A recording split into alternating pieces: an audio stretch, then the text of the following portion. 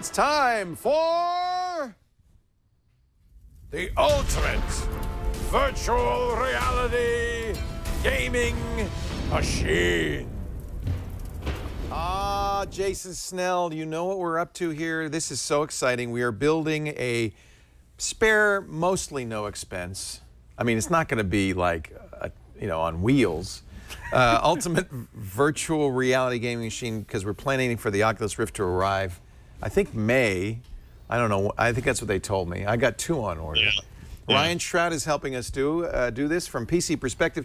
And of course, Ryan's been the king of this all along with his hardware leaderboard. You've been doing, how long have you been doing that, Ryan? Oh man, it's got to be like 8 years. Yeah. So I know it's long enough because I haven't built a PC in a while, but when I built PCs, I would always go to the hardware leaderboard to figure out which processor, which motherboard. Well, we've done the motherboard. As you know, we got this great ASUS Z170 series motherboard. I've already mounted the Intel Core i7 CPU in it, the unlocked 6700K. But the next most important component, actually one might argue the most important, for an ultimate gaming machine and a VR machine, is the GPU. Now this one threw up a little conundrum for us, Ryan. Would it be smart, since we know that NVIDIA is coming out with a new platform, the Pascal platform, in June, to cheap out and buy just the minimum GPU, expecting to swap it out for Pascal? What do we know about Pascal?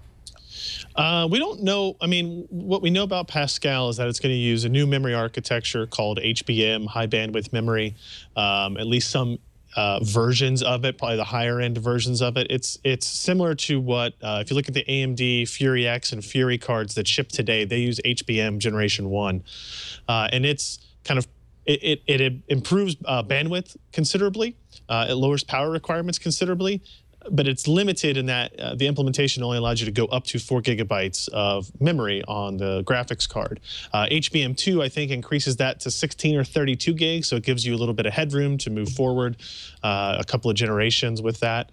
And so Pascal will be out probably middle of this year. That's the problem. We don't know when. Yeah, and it's also, it's possible that maybe only the mobile version comes out first, right? And we also have the same thing with on the AMD side. The AMD Polaris architecture is the name of their upcoming architecture. They've talked about it being a Q2 part as well. But again, the only thing I have seen demoed and know about for that architecture is kind of a mid-range, high-end mobile gaming parts. We don't really have info on the so kind of flat. You talked me into not waiting. That's usually my argument. I know it's different for everybody, right? In PC building, if you want to, you can always wait. Right. And so then you get into this pattern of never buying a product. Or never buying the best product that you can afford at the time. You're like, oh, I'll save a little bit of money and wait a little bit. The minimum requirement, according to Oculus, is a 970. Right. Do you feel like that's not enough? It's really hard for me to say for sure yet because we don't know what the games are. Right. Well, we know 2, Eve Valkyrie. Yeah. And some kids game, it looks like. Yeah. And you know what? Okay, I didn't tell you this, but now I'm going to tell you what the real criterion is. When the last ultimate gaming machine we built, which was almost 10 years ago, Colleen built us one, we wanted to be able to run Crysis at everything maxed out. I'm thinking, I don't know, I have no inside information, that No Man's Sky will be a VR, an Oculus VR title. It looks so awesome. This is the one where there's 19 billion unique procedurally worlds. generated worlds, So every world is unique, has different flora and fauna, and you get to explore it. It looks incredible, and it's very much a look-around kind of a game. What a perfect game for VR. So I'm going to just put a flag in the sand and say we want to run No Man's Sky. Okay. I mean, I honestly don't know what the graphical requirements are going to be. It looks really good. I don't know how much of that is stylized versus how much of it is kind of really like technically difficult stuff to do on the GPU. It doesn't look that hard, does it? It looks a little stylized. It does look stylized, but there is a significant draw distance, right? So you can see very far. That's a lot of voxels, in other words. Yeah, it could be. Yeah. All right. So is this the top of the line currently available? We decided to go with a NVIDIA GeForce GTX 980, and we're getting the titanium version.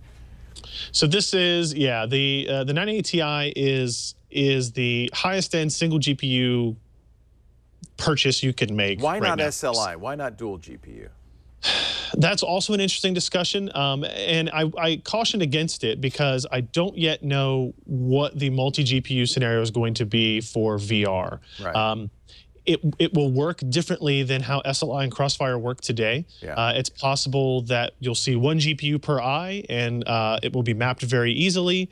However, there will be the possibility of some complications with that, where the memory systems need to communicate faster between them than is currently enabled, and you get into a whole different argument when you get into DirectX 12, which I think we'll see a lot of VR games kind of moving towards later in the year. So we're almost saying this is the best card that we know will work properly with the Oculus. Yeah, what I didn't want to do was recommend buying 2 cards and then when the VR games start to come out in the middle of this year, see that a lot of them aren't taking advantage of the second GPU There's at no all. reason we couldn't buy a second one of these. No, yeah, absolutely. The motherboard, the system, everything we've picked will support a second card.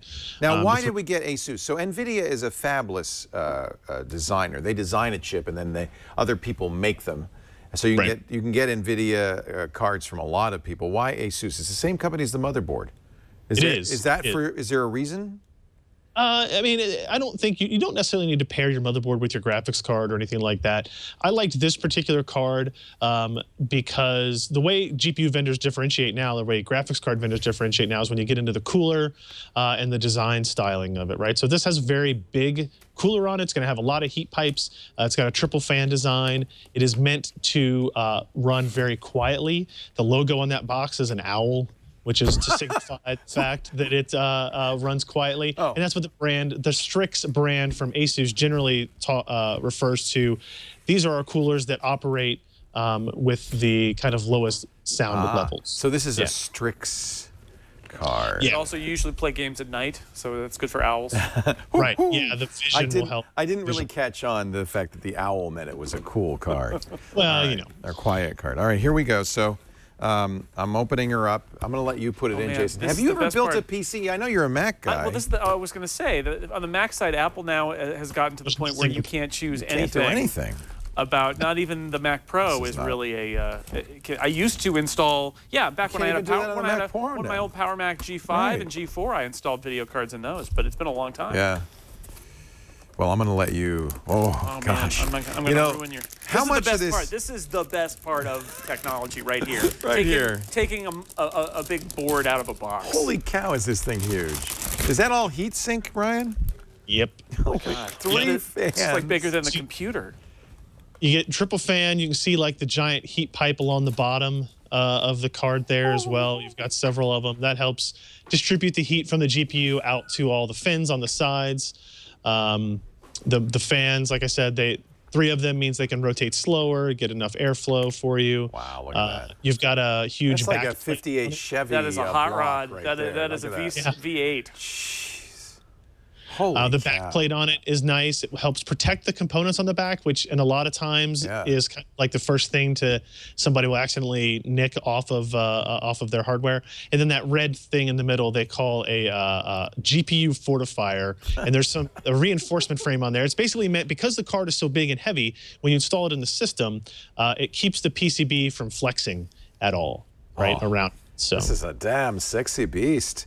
Let me take the protector off the. And this is PCI Express? Yep. All PCI Express by 16, 3.0. You know, everything has been like that. You've got your SLI connections on the top. If you do decide to add in a second. Figure out where it goes, Jason.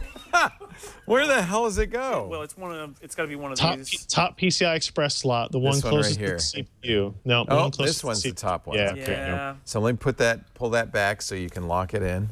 And then the back plane is this way, so you're going to put it back plane that way. Yeah. All right. Yeah. Yeah. Have oh man, this thing is huge. This thing. It's not really gonna fit in the board because the is sitting flat. Well, but that's basically the placement. Close enough because we're going to have to take it out to put this all in the case. Sure, in the case. Is the case next? Yes. And we have some special stuff with the case. We didn't pick just some off-the-shelf cheap Taiwanese clone case. We got a good one. This thing has just dwarfs the motherboard. It's amazing. It actually looks like there's more going on in the GPU, which is probably the case. Yeah, actually. Ryan Shrout, PCPer.com, PC Perspective, and the host of This Week in Computer Hardware on Thursdays on TWiT. Thank you for helping us build the ultimate VR gaming machine. Absolutely. I don't even care. I want it. I want it. I want it. I want it. I want it. Thank you, Ryan. We'll see you next week. Thanks.